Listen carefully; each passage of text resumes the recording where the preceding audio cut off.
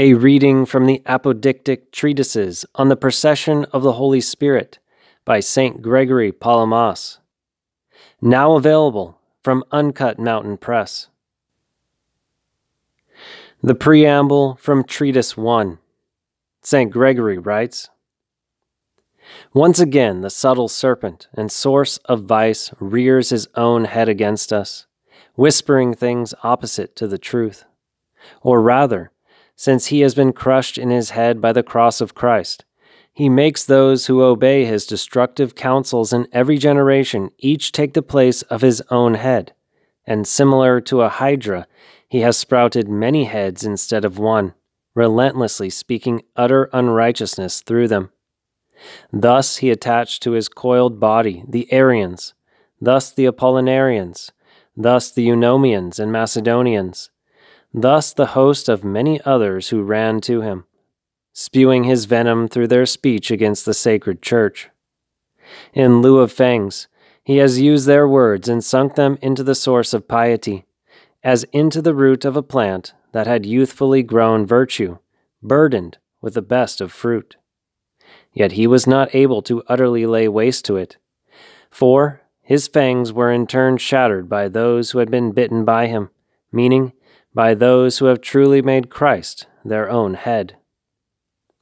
Accordingly, this serpent, which is noetic, and because of this all the more accursed, the first, middle, and final evil, the wicked one, always feeding off of serpentine and earthly wickedness, the vigilant stalker, tirelessly looking out for the heel, that is to say, deception, the sophist, most resourceful and incomparably ingenious in every opinion obnoxious to God, not having at all forgotten his own evil art, introduces, through the Latins which were obedient to him, innovative expressions concerning God.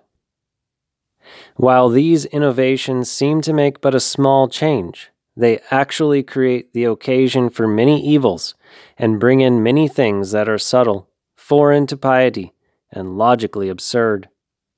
In doing this, he clearly displayed to all that even the smallest thing is not small in matters concerning God. For, if with each of our arguments, when one fallacious thing has initially been premised, many absurdities ensue, how can it not be that, when one uncustomary premise has been made in relation to the common principle of all, and to the indemonstrable first principles, from this more absurdities will not irreverently ensue? Into these absurdities, the race of the Latins would have also fallen manifestly, had we not stripped away the greatest part of the cacodoxy by contradicting this novel dogma.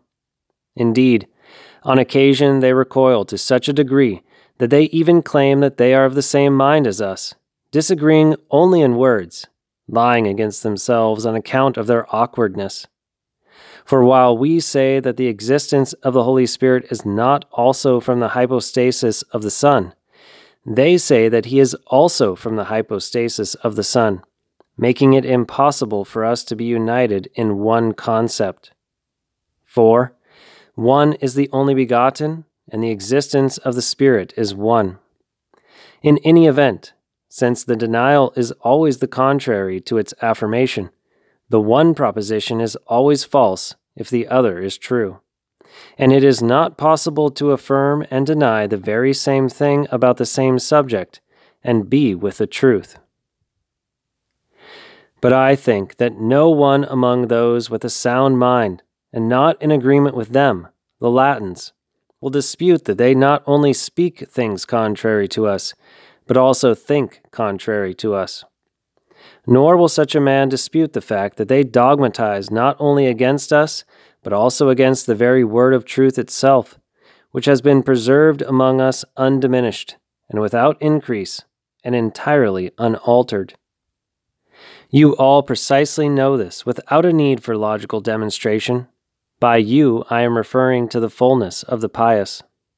Nevertheless, God willing, it will also be shown through this present treatise here, so that every mouth which disputes this may be shut, and those who are ambivalent may be established upon one confession.